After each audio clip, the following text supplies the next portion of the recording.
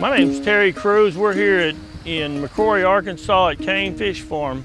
It's about a 500-acre farm that raises catfish, food fish, as well as catfish fingerlings. We've been in operation for about 35 years here in McCrory, Arkansas. And we ship a lot of fish to Mississippi to the processing plants, as well as ship fish to many other locations, live hauling them. And we ship fingerlings basically everywhere, anywhere that someone wants them. And been doing it for quite some time. Really enjoy it. I think it's a good profession to be in. It's a lot of hard work, but it's also pretty rewarding when you load a load of food fish headed to the plant and know you're feeding people. And we actually have a live haul customer that comes and picks them up and takes them back, export them to Canada. We have to have special permits to do that, but it's just another way we can sell U.S. farm-raised catfish. And I also think the Made in America project, I think that's helping us. I think it's an important issue in the United States that we grow our own food and consume our own food and not look to other countries to grow it for us. Being named the 2020 Catfish Farmer of the Year was a great honor. Many people have done it, been named before, and I have a lot of respect for those people.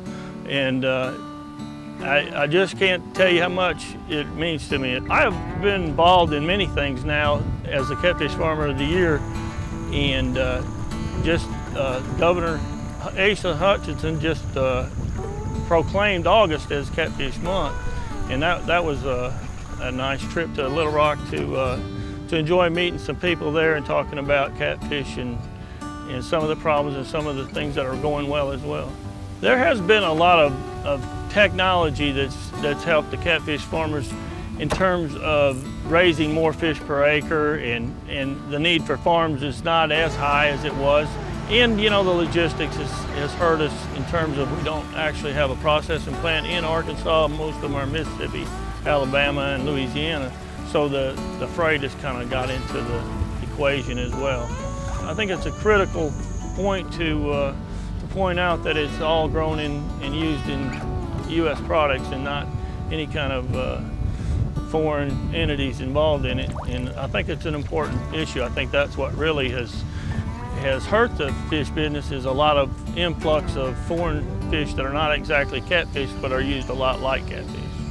And so we kind of went through a really hard time there, and that's why we lost a lot of our farmers, because the prices were down trying to compete with those cheaper products. But I think the people are actually, really seeing the value of a United States product, a U.S. product.